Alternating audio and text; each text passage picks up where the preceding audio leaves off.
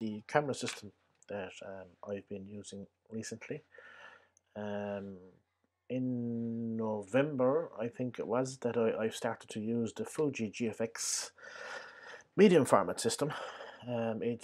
It's in medium format terms, it's not as big as the Hasselblad system, but it's 1.7 times larger than the a full frame sensor. So the bigger the sensor, there are upsides and downsides. The bigger the sensor, the bigger the pixels, less noise. The downside is theoretically there is less depth of field, so you have to work a little bit harder with depth of field in images.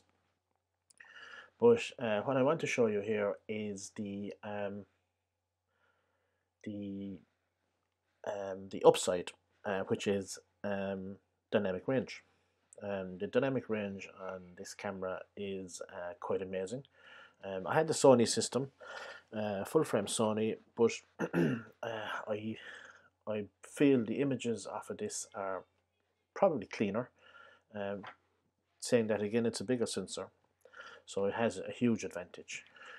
The image that you can see here on the screen, I'll just show you a before and after.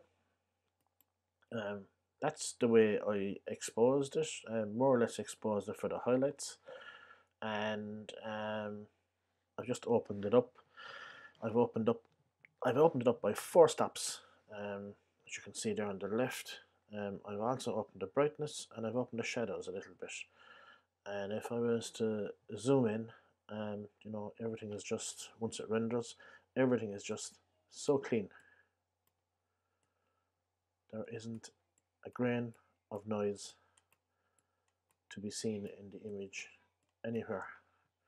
Just before and after, you know, so that's almost dark.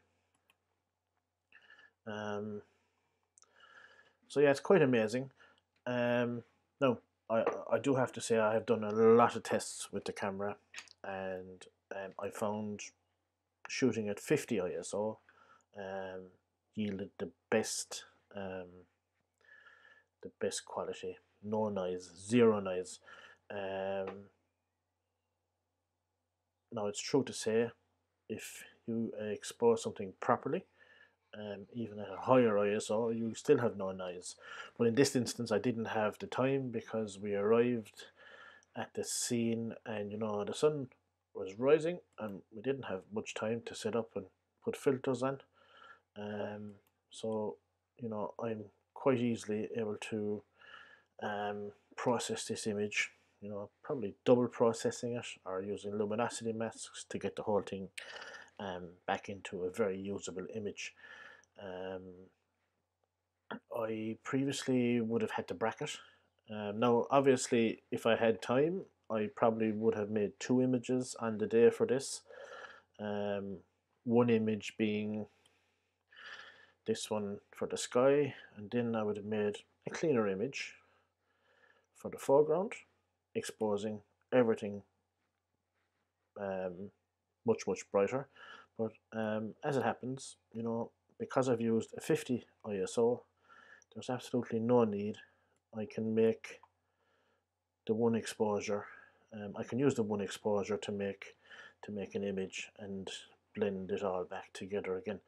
So yeah, if there's anyone interested, you know, in finding out a bit more, just drop me a message. This particular image was made using the GFX 50 S2 and a 20 to 35 lens. So yeah, really pleased overall. Very pleased the fact that I you know, even though I didn't make a cleaner image for the foreground, I guess I had my homework done. I knew how clean the images were, and at 50 ISO, you know, no noise, and very useful.